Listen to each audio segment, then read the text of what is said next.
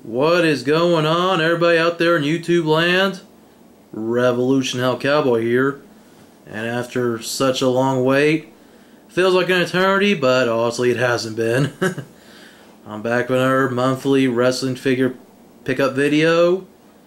And after this, I'm gonna try to go back to weekly, every 2 weeks, pickups. Because honestly, early in the year wasn't really the best time for me to do videos. The place I was living at kind of sucked and it was hard to have privacy. Yeah, I know I have done a whole lot of videos as of late, but at least I have a little more free time to do videos when I do have the chance. Just busy at work, but hey, I gotta keep making that money to, stay in my nice new place and still buy figures to show you guys. Figures that I want to review sooner or later. And lots of cool figures here. Now, last month, I didn't pick up a lot of good figures. I might pick some decent figures, not bad figures, but I just didn't have the best luck in April. I mean, January through March, I had very good luck finding lots of good figures. So maybe April was just a down month. I'm hoping now that a lot more figures are starting to show up, like Elite 20. Some places are finding Elite 21, Basic 28. And maybe I'll start picking up more since, these are my purchases for May. June is already starting as you're watching this video. Like I said, I would have had this video up sooner if I wasn't busy, but hey, I picked up a lot of awesome figures. One's in retail, one online, and even some flea market purchases. So first, get into my only basic purchase, because I mostly bought a bunch of Elites. I even bought some TNA figures too. So, get to this figure first. Signature Series CM Punk. Pretty nice figure. I've seen this figure along with Signature Series Cena and Sheamus. Did not see The Rock or Sin Cara, even though I probably would have picked up The Rock. And I can't remember who else is in the Signature Series set, but definitely I get CM Punk. He's one of my favorites. Pretty nice figure, even though it's really just a repaint of Basic 18. And I believe this same tires appeared in a battle pack. Still a nice figure. On the back it shows the signature of CM Punk. So pretty cool. I mean, I'm a CM Punk fan. I have that in my collection. So like I said, the only basic I purchased. So far, Basic 28 hasn't hit my area yet, as of this video, so I'll maybe try to go hunt this weekend and hope I have some luck finding Tentai and Sandow. Now let's get to my Elite purchases. Picked up a crap load of Elites. Starting with oldest and newest, most recent, or the earliest Elites that I can still find, Elite 18. Somebody better call his mama. It's Brodus Clay. And I don't know if you guys can see that red jumpsuit. I don't know if my camcorder does much justice. Maybe you guys will see it better in the video, but let me move CM Punk over. Pretty nice figure. I mean, I'm not the biggest Brodus Clay fan, but I do like this figure. It's better than any of his basics. I was like, if I'm going to own one Brodus Clay I really want, it's got to be this one. I already have Undertaker, Jerry King Lawler, and Wade Barrett for 18. I also have my nephew Sin Cara figure here, so I have most of Elite 18. Just Ray's still left, and the Walmart I went to, and sorry I can't do any tour run videos. I mentioned it in an update last month, or was always showing you. I found like 4 Brodus Clay, so I don't know if I'm gonna go out and buy any more Brodus Clays, but if I ever do decide I want to go back to this Walmart that I went to that probably still has those Brodus Clays in stock, maybe I'll pick one up. Maybe for a loose figure review or something. That's still not a bad figure. I was like, what the hell? Next figure I'm going to pick up.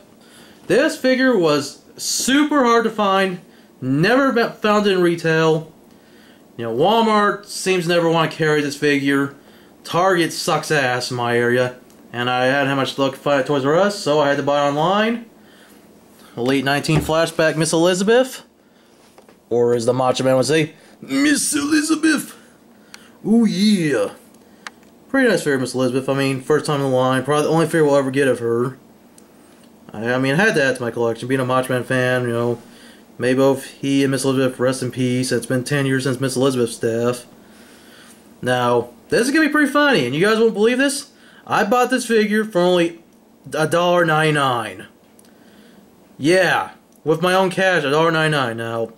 But here's the catch. I bought it off Amazon through a seller called Replica Wrestling Belts, and they're actually a store somewhere out here in Kansas. The figure was $21.99. I was lucky to have 20 bucks in gift cards on my Amazon account. So yeah, you do the math.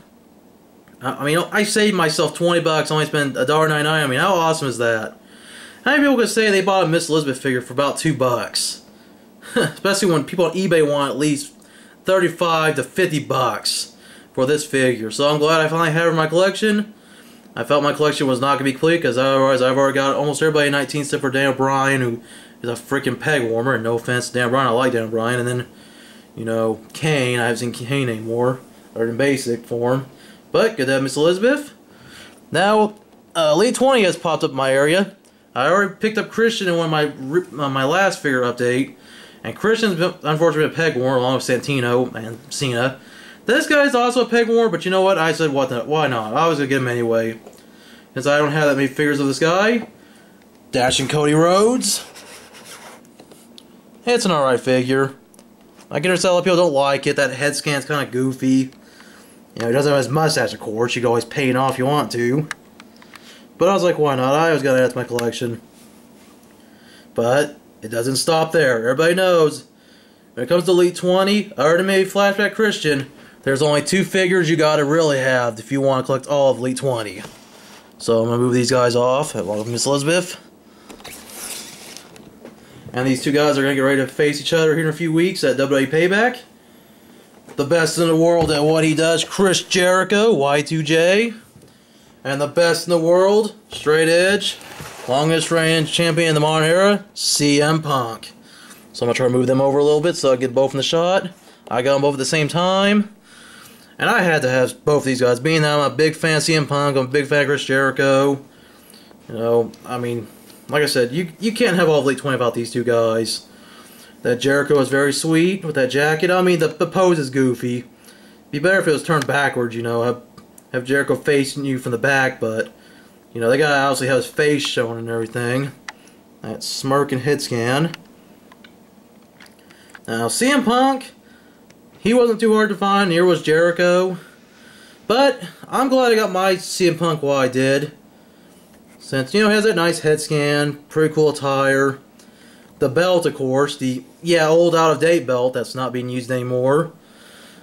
But, like I said, I'm glad I got my figure, because the only other Punk I saw at one of the Walmarts I went to, the belt was stolen.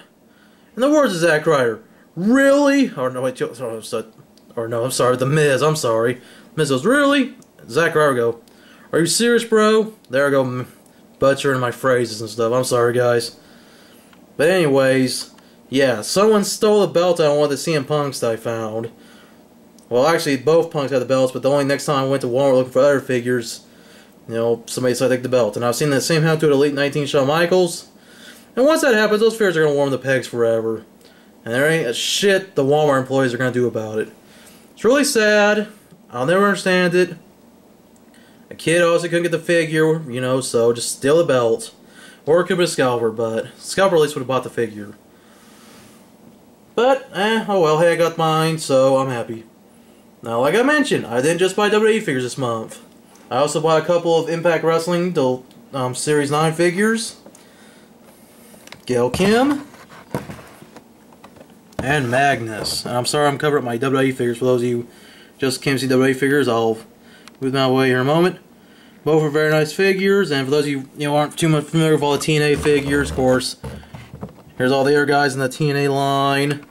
Like Austin Aries, Daniels, Jeff Hardy. And I got these at Toys R Us, which so far is the only place I can find TNA figures. Now, everybody was available but Jeff Hardy, and it was one of each of them. The only reason I passed on Daniels and Aries, I thought maybe I'll find them later on, or I'll just get them online, since TNA figures aren't really in that high of demand as WWE figures are. But I still thought these are the 2 that I had to own.